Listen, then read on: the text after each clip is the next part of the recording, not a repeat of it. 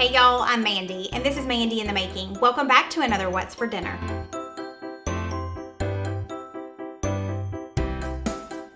I've got a great week of dinners planned and I can't wait to show that to you, but I did want to remind you, if you have a recipe that you have not submitted for our Subbie Supper segment, I would love for you to do that. Email me at mandythemaking2018@gmail.com. Let's get started.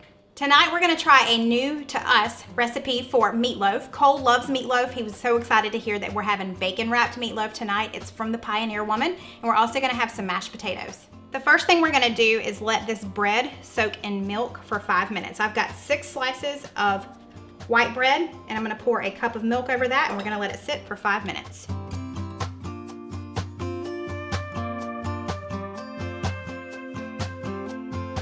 Okay, I'm gonna let that soak. While it's soaking, I'm gonna go ahead and make the sauce. I've got a 1.5 cups of ketchup, 1/3 cup of brown sugar, 1 teaspoon of dry mustard, and just a dash of Tabasco sauce.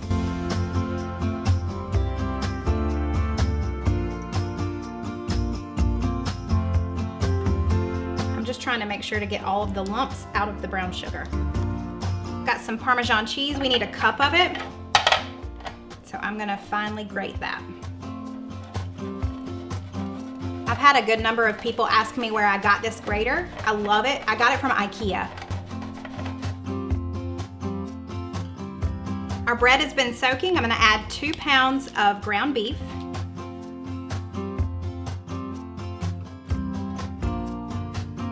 Three-fourths a teaspoon of salt and 1/4 a teaspoon of seasoned salt. Freshly ground black pepper.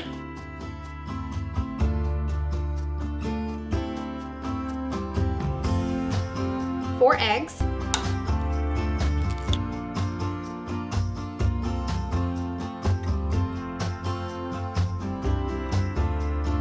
And our 1 cup of Parmesan cheese.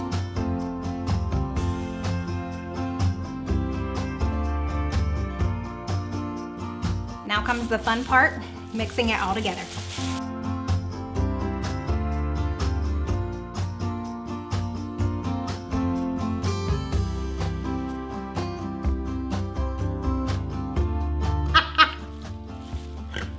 They're a little big. Okay, so I've got this broiler pan. I have lined the bottom with aluminum foil, and we're gonna put it on the top so that the juices run down below. I'm gonna form this into a loaf here, and then we're gonna wrap it in bacon.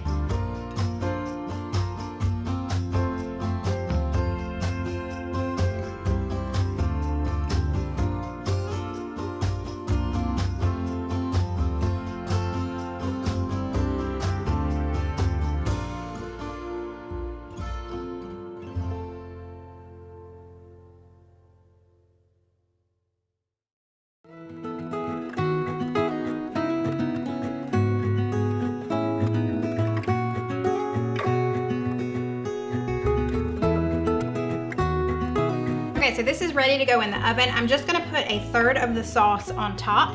It's gonna go in a 350-degree oven for 45 minutes. Then we'll take it back out and baste it with some more sauce. All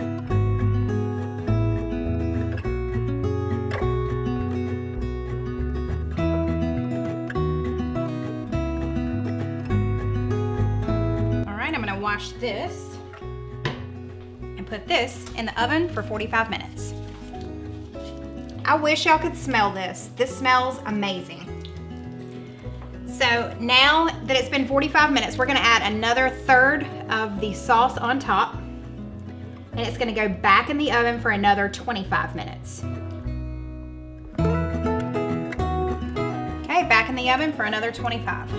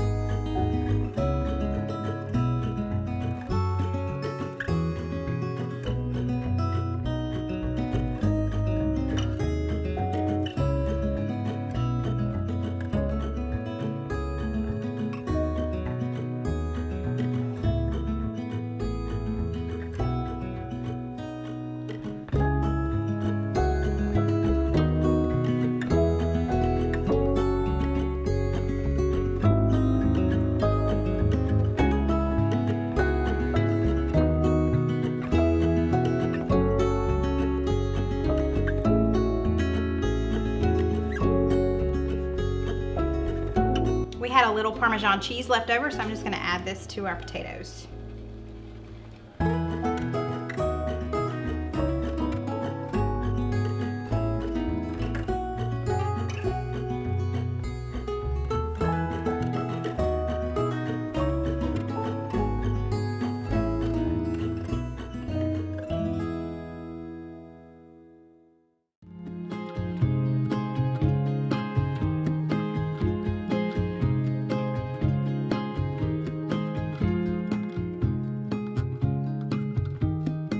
Bacon wrapped meatloaf. I'm excited by this. It looks really good.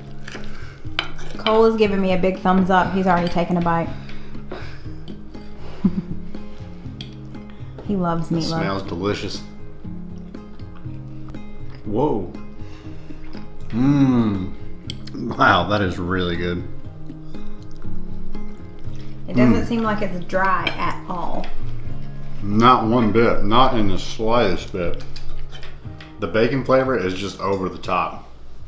And that's definitely why this is so juicy and not dry whatsoever. The bacon is just incredible. This is delicious meatloaf. So I'm not going to show you on camera, but I do want to ask you a question, Cole. For those of you wondering, I get this question all the time. Cole just does not want to be on camera, so I'm just not going to show him.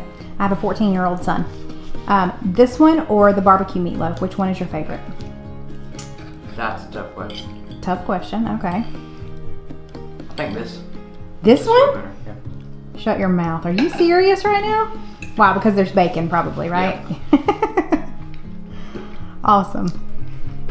Well, I'm glad this was a hit. It's really good. As always, I've got the recipe linked in the description box below, so go check that out. And I'm gonna start enjoying my food now. Hey y'all, tonight we're gonna have oven baked chicken leg quarters, and we're also gonna have some fried corn with some bacon. Tonight's recipe is incredibly simple, and you can always change out the spices to whatever you like and your family likes. I'm just going to mix up the spices, put it on the chicken, and put the chicken in the oven. I've got about 3 tablespoons of butter here. I'm gonna add some olive oil as well.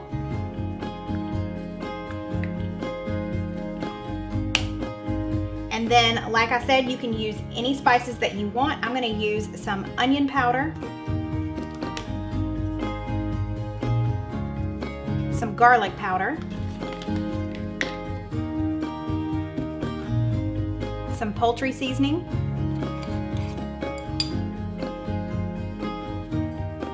and to add a little extra color, we're gonna add some paprika in there.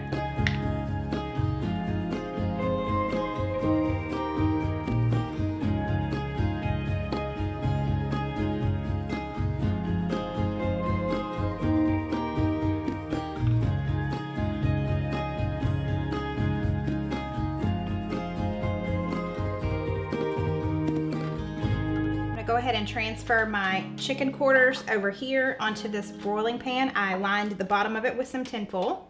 So now I'm just gonna rub this all over the chicken, just so the flavor is all around.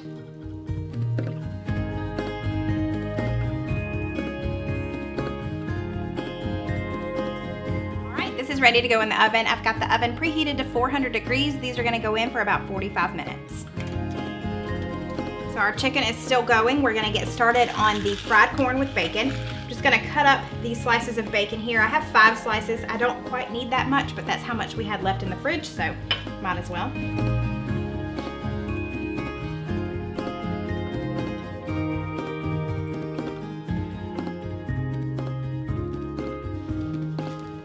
I only need a very small amount of this onion, even though this is a small onion.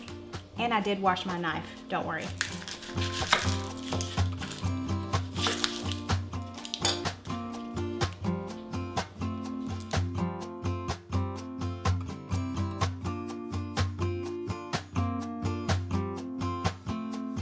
Got some chives here. It's just gonna go on the top at the end.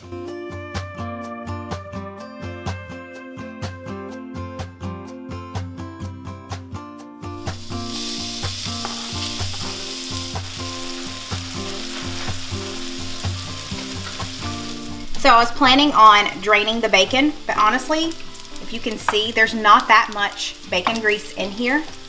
So I'm just gonna leave it in, and I'm gonna add my onion, and we're gonna cook it until it's translucent.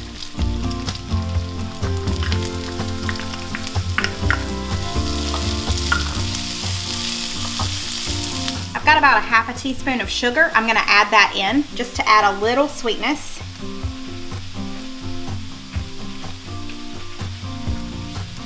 And we're gonna add in our corn. I've got a bag of frozen corn that I have thawed out.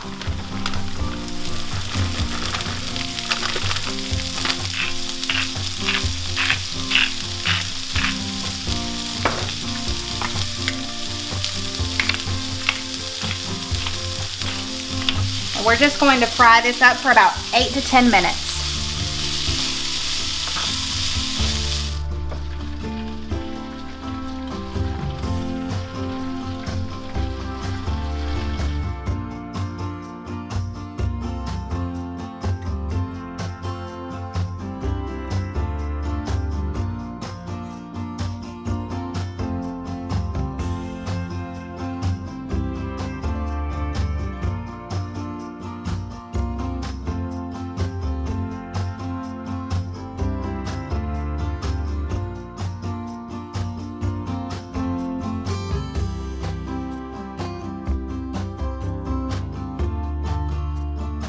At 45 minutes, we checked the internal temperature of the chicken and it wasn't quite ready yet. These were very large quarters, so we put it back in for 15 more minutes, so we baked it for a total of an hour.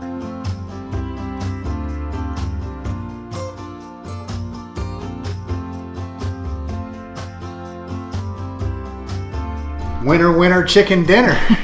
I'm excited about this one. I am too, it's gonna be good. It looks delicious. And yeah. Mmm. That's easy to eat. It just comes right out of the bone. It looks super juicy. Well, it's cooked perfectly. It's really juicy. And then the seasonings, that seasoning rub that you put on there, yeah, that's really good. Cole's giving me like major thumbs up over there. Oh man. Wow. Yeah? And that was so easy. This whole meal was super easy. Lots of flavor in that? Man. Well, you can never make corn any other way except this way from now on. This is amazing. Noted. Man, that's good. Wow. This corn is amazing. Yay.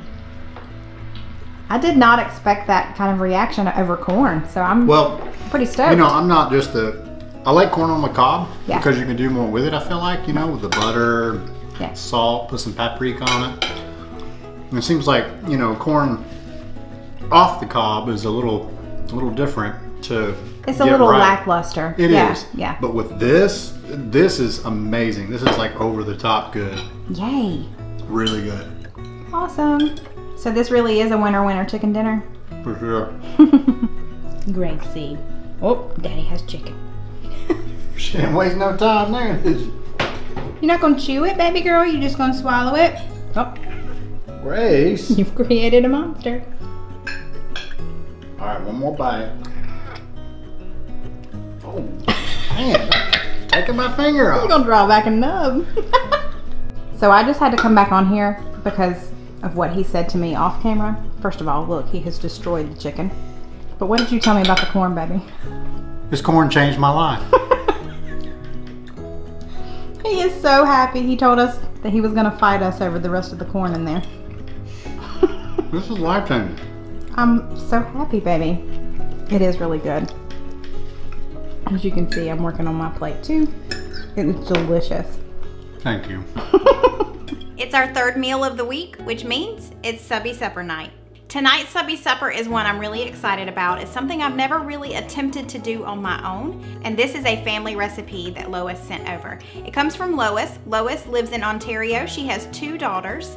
She is the youngest of 9 children, and this is her mom's spaghetti sauce. She said that all of her siblings make it a little bit differently. They all have their own spin to it, but Lois makes it just like her mom made it. Lois had a business where she was helping out seniors and shut-ins. She was going and running errands for them, getting their groceries for them. I love that. I think that's absolutely awesome. She said her health has prevented her from continuing to do that, but she does still have one person that she goes and checks on. It's a 92-year-old lady who is all alone in a nursing home, and she said she checks on her and she also spends Christmas Day with her, and I think that is so sweet. Lois, you have such a kind heart, and I so appreciate you sending over your mom's spaghetti sauce. Let's get started. I did want to mention this is probably going to make somewhat of a large batch. I thought about halving it, but honestly, I think what we're going to do is just make the whole thing, and I'm going to freeze half of it so that we have spaghetti sauce for another night.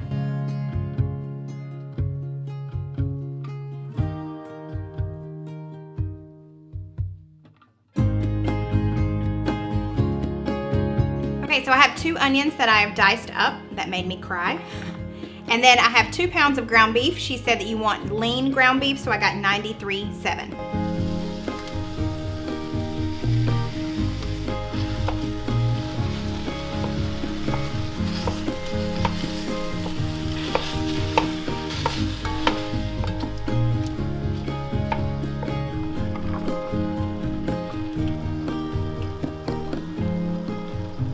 I've got about 18-19 ounces of tomato sauce and 2 28-ounce cans of diced tomatoes.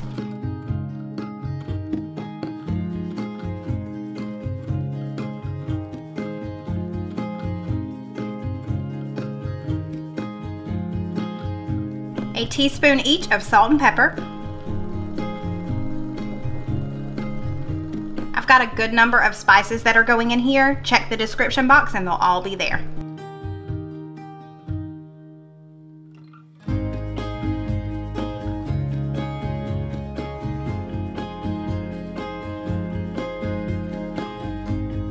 We need about 6 dashes of Tabasco sauce.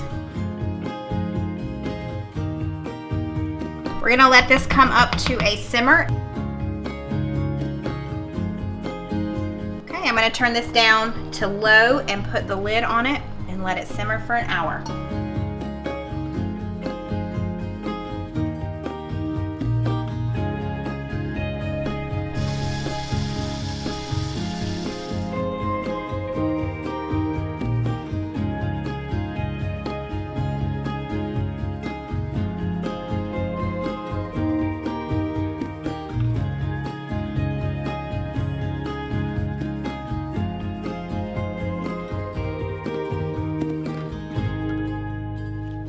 We're going the easy route tonight and doing a bagged Caesar salad.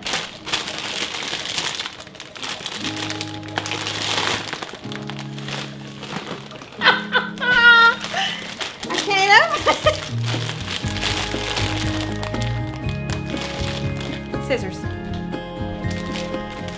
Take 2.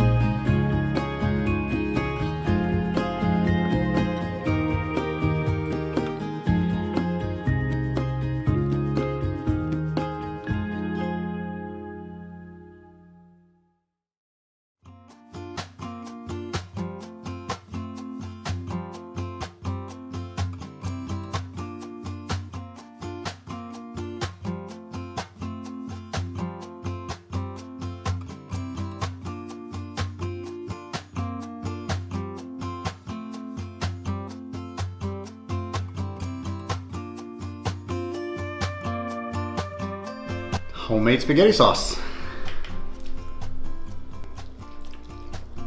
Very tasty. Really, really good. I love it. I love all of the flavors in it. I don't know if we've ever made homemade spaghetti sauce. Nope, I've never made it. Well, this sets the standard really high now. Awesome. For spaghetti sauce. Very good. Cole's really giving it good. a thumbs up.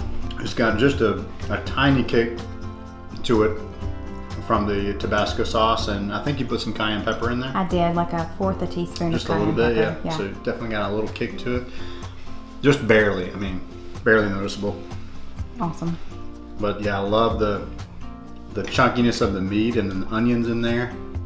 And then we've got plenty left over to freeze, so we're gonna let it cool down and put it in the freezer, and that will come in handy. So thank you, Lois, so much for sending us this recipe. I cannot wait to give it a try. Thank y'all so much for watching. I hope you enjoyed it. If you did, if you'll just give it a thumbs up, that really does help out my channel. And if you haven't already, I would love for you to join my YouTube family. Hit that red subscribe button below. It's totally free to do so, and it just lets YouTube know that you're interested in what I'm putting out, and it's gonna notify you every single time that I upload a video. Thanks y'all, and I'll see you next time. Bye.